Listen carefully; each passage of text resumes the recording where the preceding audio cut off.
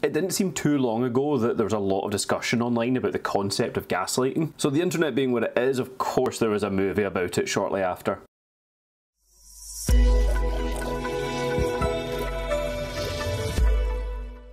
Very quickly, if you are new here, I like to cover those movies that seem to get less talked about or less reviewed. Just try and find a few hidden gems for myself and recommend onto you guys. So if you haven't yet, please do hit subscribe, it really does help out the channel. But that being said, let's get on with the review. Gaslight. So I've definitely got a few thoughts on this movie and I'll walk you through them. The movie opens with a man who's getting arrested for murder. Now he claims he didn't do it, and with the setup, the scenario, it's quite clear that he didn't, but he's getting arrested for it anyway. But I do want to take just a moment out and just say, what the fuck happened to this gavel hit? Like, she is going to town with that gavel like it's one of those fucking squeaky toys you used to hit your pals with. Like, surely being a judge, that should be part of the test. Now this movie opening did confuse me a little bit, because after it we're following Brooke, and she is the main of this movie. So her dad has passed away and left her a shit ton of money. And because we just kind of jumped to her in this scenario, I thought that her dad would have been the dad from the introduction of the movie. Not the case. It's relevant, but it'll come in way later in the film. Now what drives this movie, and is clearly the central focus, is Brooke has now got a lot of money. A lot of people are talking poison into her ears, so it's hard for her to make out the truth from fiction in this film. That is very interesting, and I will take my hat off, and a lot of times in this movie,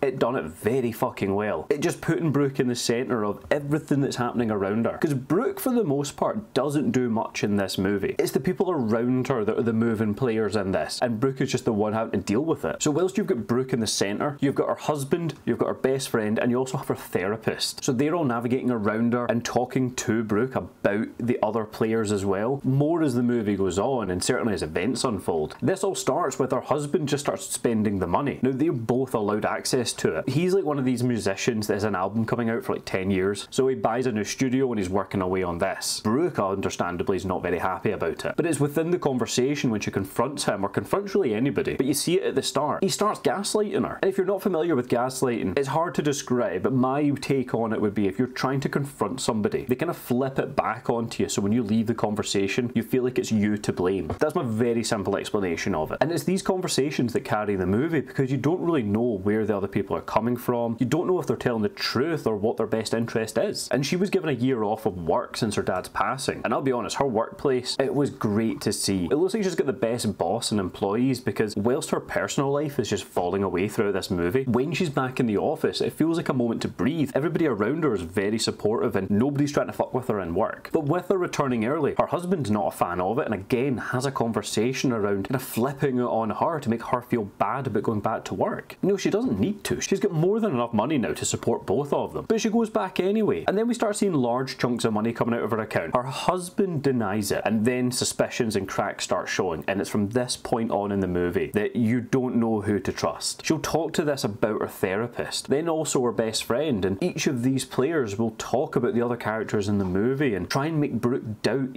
everybody else but themselves. You know, all three characters are putting themselves on pedestals and trying to knock down the others. And it just leaves Brooke in a position of trying to sift through all this and understand who does have the best intention and who is looking out for her. And the movie does correctly advise that everybody has their demons. So when the characters are talking about the others, they've all done something in their past, something they can kind of use as a base for their lies to add on to. And you do really feel for Brooke in this scenario. It's understandable. It's tough to watch because it's a real life thing. It does happen to people. And that's why I take my hat off to that element of the movie, because these conversations, they do feel real, and definitely the way they end also feels very believable as well. That it does feel though like most people in this movie kind of mic drop her at the end of the conversation, because she's left with nothing to say and just has to contemplate everything that she just heard. However, my gripes with this movie are that it doesn't really have an arc, and it is quite upsetting to see that in something all about gaslighting and somebody trying to sift through and get to the truth, maybe get a bit more self-confidence on pushing back in conversations, or even just having a better understanding of the people she surrounds herself with. But for a movie that's all about the psychological and it's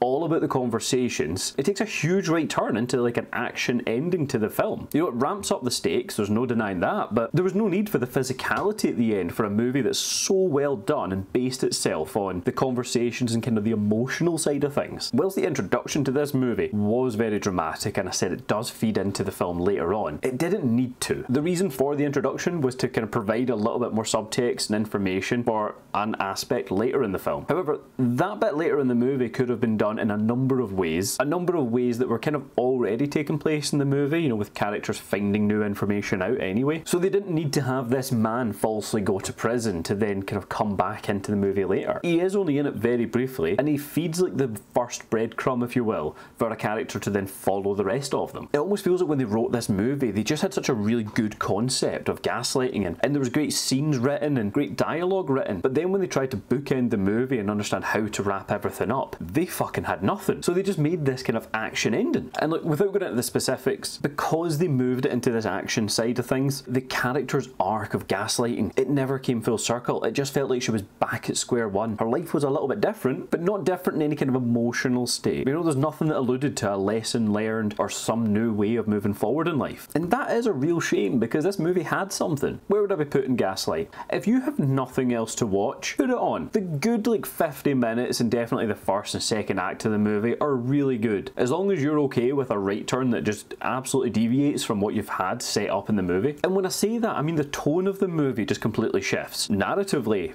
it makes sense and I understand where it's went, and it's all kind of been set up, so that's fine. But look, if you've got nothing else to watch and you're okay with a tone shift, put on Gaslight. That was just some of my thoughts. Have you seen Gaslight? If you have, let me know down below if we agree or disagree. And if you have made it this far, please do hit that subscribe button. And as always, thank you so much for watching.